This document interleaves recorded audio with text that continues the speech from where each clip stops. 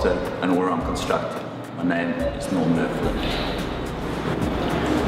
I'm interested in how the alchemy of information and ideas manifest, how they are presented and connected, based on our own experiences, how we process them and pass them on.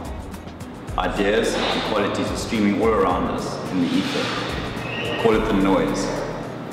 And from the noise, we latch on to certain things, or they latch on to us. I'm interested in how the same images can be presented and the outcome can be so different.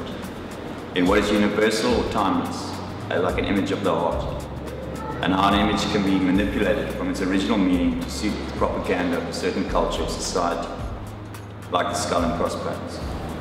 Why certain images spread like viruses and others remain dormant, waiting for the right circumstances to flourish. I work on the back of plexiglass, using a technique called reverse glass painting. Simply put, my first color looks like the last color. I start with black and work my way back, layering colors on top of each other, working in reverse to complete the painting. The glass gives the painting a slick, contemporary pop feel. It's almost like it's packaged and ready for consumption. I present a series of seemingly random images that have caught my attention and place them in explosions of spores, which in turn get passed on to you, infecting your visual vocabulary and thoughts.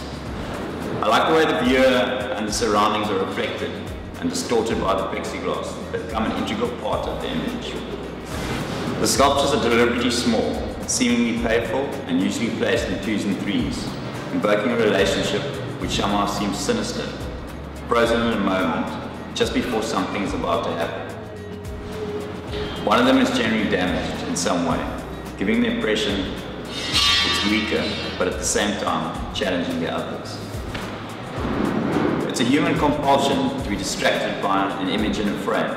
I'm interested in who's doing the distracting, and whether I can distract you long enough to question your distraction.